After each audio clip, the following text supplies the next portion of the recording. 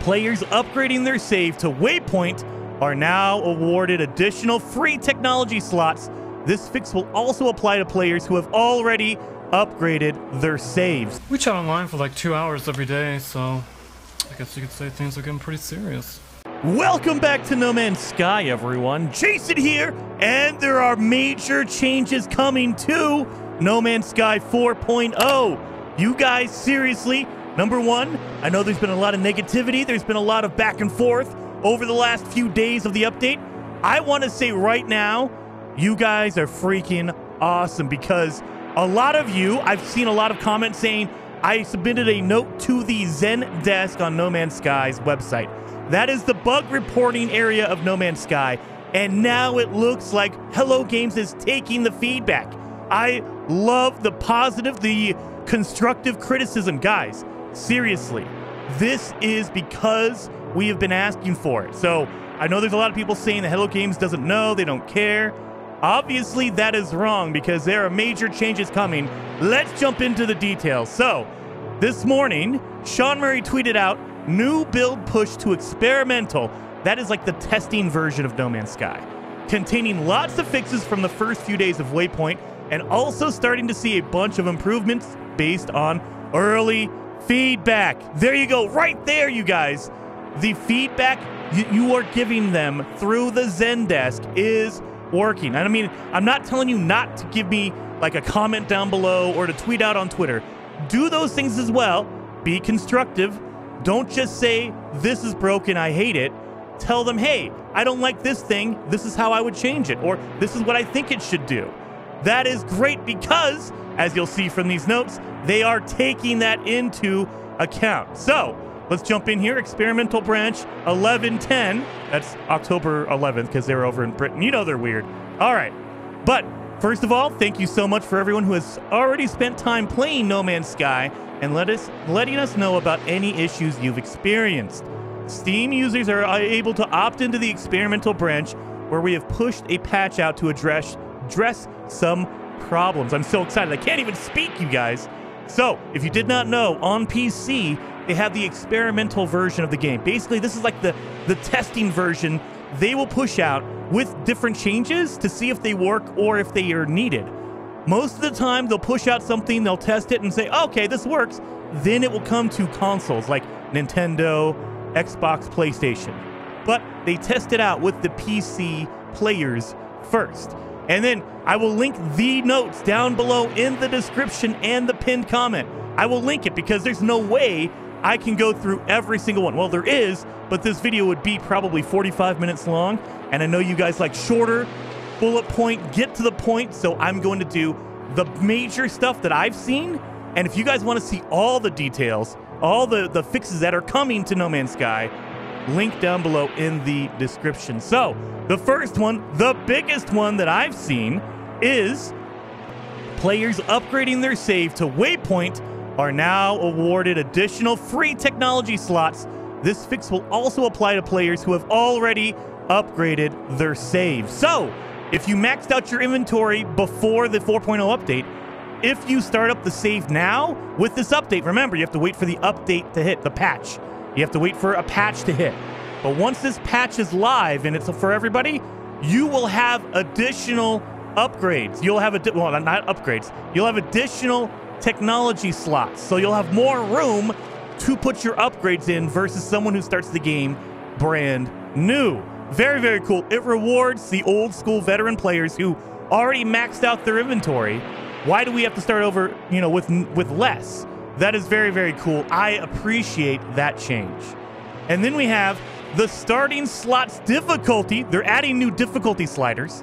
Settings now adds additional inventory slots as well as additional companion and squadron slots. So, guys, this means there's going to be a new difficulty setting in the menus so you can say, hey, I want more or I want less. Now you can set that limit. So, and that's for starting. So again, this is going to be for a brand new save. You can't set it now if you have a save that has 300 hours on it. If you start a brand new save, you can say, hey, I want to start out with a whole bunch, or I want to start out with no slots, or whatever. Whatever happens to be the case, there is a new difficulty setting for slots. I like that feature. I do. That makes it even more difficult for a no starter ship challenge, I'm just saying. And then we have the photon cannon can now be deleted from the ship inventory, providing at least one other weapon is installed. Guys, this is the best one right here. Now we can get rid of that photon cannon. Before, it was locked in. Once you installed the photon cannon, or if your ship already came with a photon cannon, there is no way to get rid of it. It was just a random, if you don't like it or you never used it, it was just sitting in your inventory. It was a pain in the butt. Now, as long as you have another weapon, so if you replace it with another weapon, you can get rid of it. You can just take it out and, throw it in the trash like it should be done. Like it should be done. Anyway, let's move on to the next one. The strength of starship specialization bonuses have been increased so that higher grade ships receive greater inherent bonuses to their stats.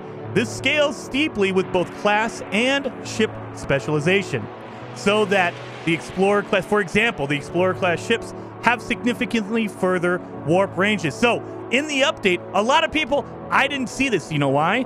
Because there were so many people shouting and screaming and throwing tantrums. I could not see this complaint. Now I know that they did not intend, or they did, and now they're fixing it. The fact that their specializations for ships were really, really nerfed. So the fact that if you have a hauler, you're supposed to have more shields than any other ship class, right? Well, it was nerfed. If you have an Explorer, like their example, you're supposed to be able to travel farther than any other ship. That's why it's the Explorer. The fighter does more damage than any other ship. And now that is going to be increased in this new patch when it comes out. I love that. And then the last one I want to highlight in this video for you guys is a new difficulty setting has been added, which allows players to lock themselves out of any further difficulty setting changes. Once enabled, this action is permanent. Captain Steve, specifically, I want to thank you, Captain Steve.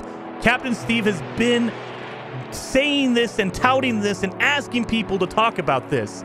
This is a major deal for him, and I think it's a good addition to the game. So now there is a setting in the difficulty settings to say, look, lock it in. Once I change these settings and I start a new game, don't let me change it again. So you can't go, like if you go 2 or 3 hours into the game and say, well, you know what? I feel like changing this now. I want to make it easier. You can't do it. If you use this setting, if you turn this on, it locks you in. That is very, very awesome. And specifically, Captain Steve.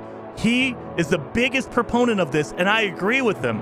I love that it's a setting. So now you could just turn it on and it locks it in. But if you don't want it, like if you're a new player and you're like, I want to test the waters. I want to play on a really hard difficulty. But if it's too hard, I want the ability to turn it down later on. Like an hour in, I'm like, look, I can't handle this. It's too difficult. It's irritating. I want to turn it down. You can still do that. But if you want to play hardcore, you want to really have an experience where you don't have the ability to change, even if you're tempted to, there is now going to be a setting once this patch comes out. There's now going to be a setting so you could just turn that off and say, nope, I don't even want to get tempted. Just turn it off. I can never switch this thing back again. So guys, seriously, Hello Games is listening. I love it. And you guys, all of you, thank everybody. Thank you all for you submitting your problems, submitting your suggestions to Hello Games through the Zendesk. They are listening. Seriously, they are listening. So I know there's a lot of toxicity out there right now. I'm not going to address it anymore. We've already beat that horse to death. I'm going to say thank you to everybody. You guys are freaking awesome. We are saying what we want changed, and Hello Games is listening. And I want to say thank you from the bottom of my heart. You guys are awesome. Hello Games is listening to us, changing things that we said needed to be changed. I know, I mean, they didn't take my Quicksilver suggestion, so maybe that's a good thing. I don't know about you guys. I know I put it out there yesterday, and a lot of people said, don't change Quicksilver. I get it. I get it. I submitted that note. I apologize, and they haven't done it, so obviously I was wrong, at least on Quicksilver. Anyway, hopefully you guys liked the video. If you did, hit that like button, and I will see you guys next time.